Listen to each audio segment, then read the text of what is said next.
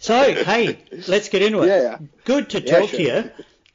Just before we get onto the new release, let's just go back to your last album. That was a magnificent album. Did you get much of a chance to tour that at all, or did everything just shut down?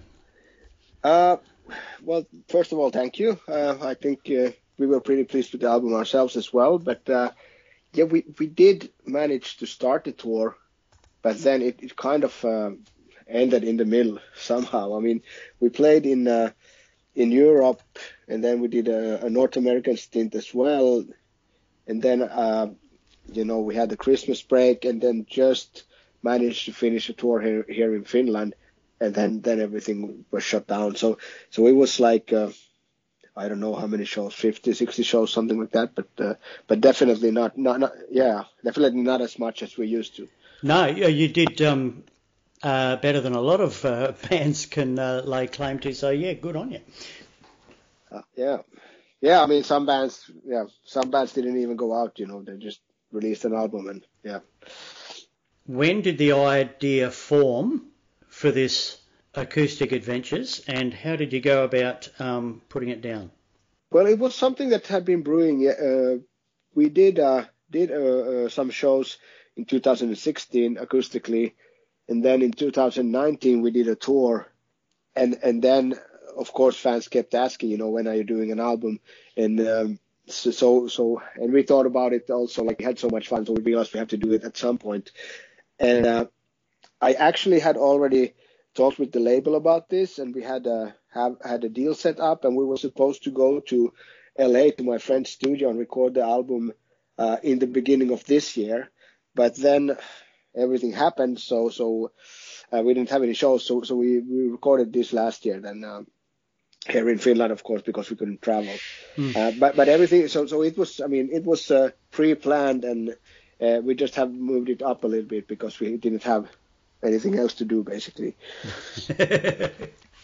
And then the plan, we went out on a limb because we wanted to record it live, and we also didn't use a click track, so it was just the four of us playing together in a room, and it was quite challenging to try to make it work like that. And then Tony did his vocals afterwards, but yeah, so it was we wanted it to sound as good as possible, but maintain the feeling that you're sitting down with us in the living room, for example, and we're playing for you like right there. So it was a bit tricky to achieve that balance.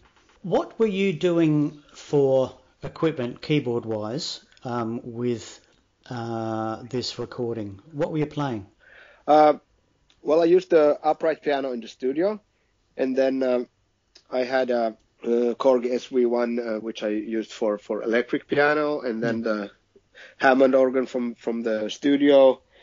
And then I used a couple of synthesizer sounds, but I tried to keep it at the minimum and only used it when I really felt I had to. And so we wanted to not put layers and layers of keyboards in there, and also to use the classic kind of keyboard sounds, like not anything too modern, so to speak. So I would say like any of the keyboard sounds that you hear on the album, you could make on keyboards from the 70s, And there's nothing wrong with that. No, it's just we thought a lot about it, and I wanted to have some kind of logic into it. So it's basically just a bunch of old stuff, so to speak. I've only had the chance to listen to it once. It does sound very warm. Back when probably the late 90s, when MTV was doing this unplugged thing, and every man and his dog was doing an unplugged set, they just sounded almost slapped together stuff and pretty cold and lifeless, whereas this is a lot more, like I said, warm, and it does sound like what you said you were aiming for, to make it sound like you were sitting in the room with the band playing. Yeah, I mean, I'm happy it sounds that way, because that's what we try to do. But I think like, for example, the first time we played acoustic shows in 2016, like we had done like a few songs here and there before, but that was the first time we played full shows only acoustically, and then it was more of this, like you said, slap together kind of thing. And then when we went on the next tour, we decided that we have to make it better and actually figure out some things about the arrangement, and not just take the song and play it through and say, okay, that's how it goes, And those arrangements were the basis for these albums. So I mean, we did spend a lot of time trying to work out the arrangement to make sure it's just not playing the same songs the same way but with different sounds. Yeah. Tell us about the choice of songs here, and I want to ask you, this is labelled Acoustic Adventures Volume 1, so that tells me there's going to be a Volume 2. So what made you choose what you have on Volume 1, and what have we got in store? Or haven't you even talked about Volume 2 yet? Well, first of all, we did follow our original plan, which was to record 2 albums at the same time. And so we recorded about 25 songs at the sessions, And then after we got to do that, then the selection part was really tricky, but our aim was to have one song from each album on both of the volumes. Yeah. And so we toyed around with ideas and switched and changed, and then it just ended up some way or somehow. And then when we got to the point that, okay, now we have songs from all the albums on both volumes, then we were done.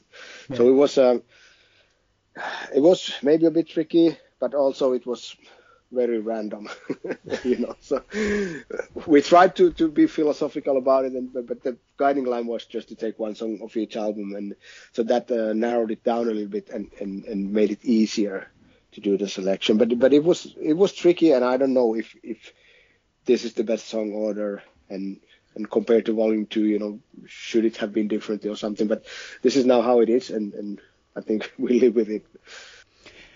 Did any of the songs on there basically pick themselves?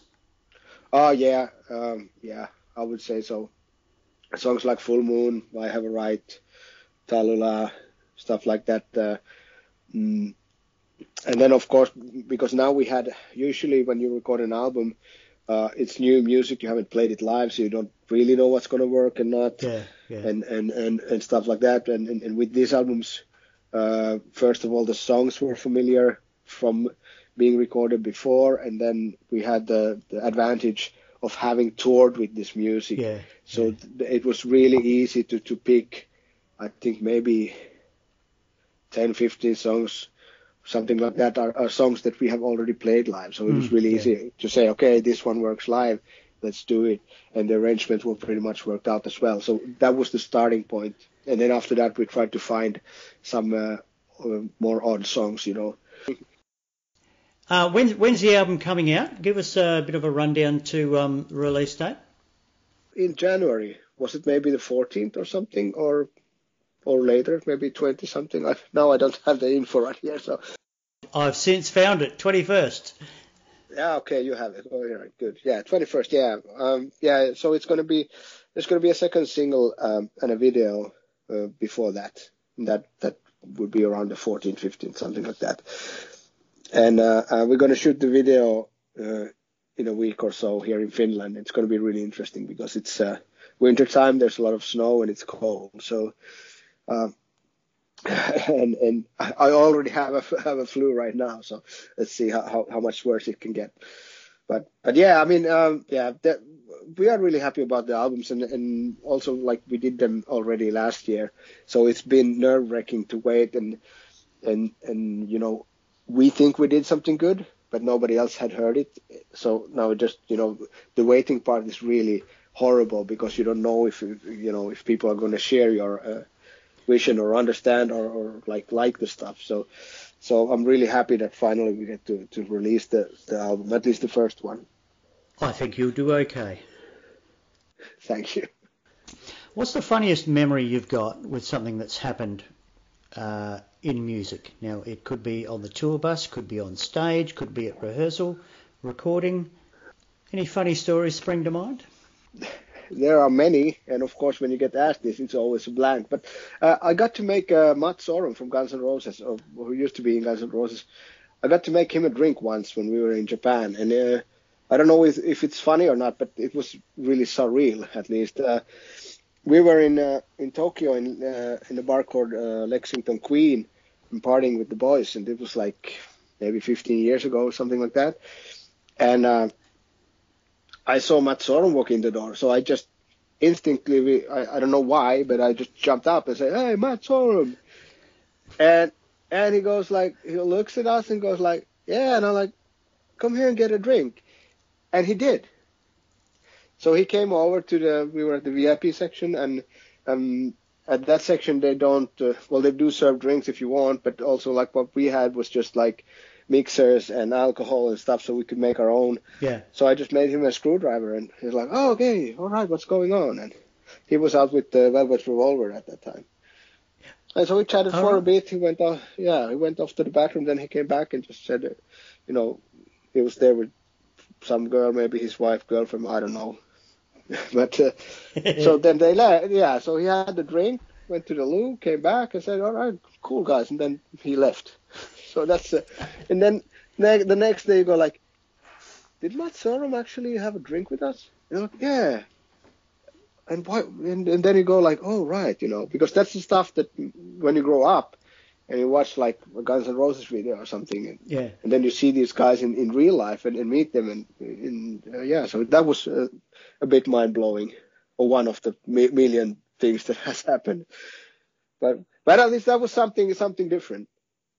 Hey, thanks so much for talking to me. Best of luck with your new album, Acoustic Adventures Volume 1, due out January 22nd. We'll keep an eye out for a new film clip in the week before.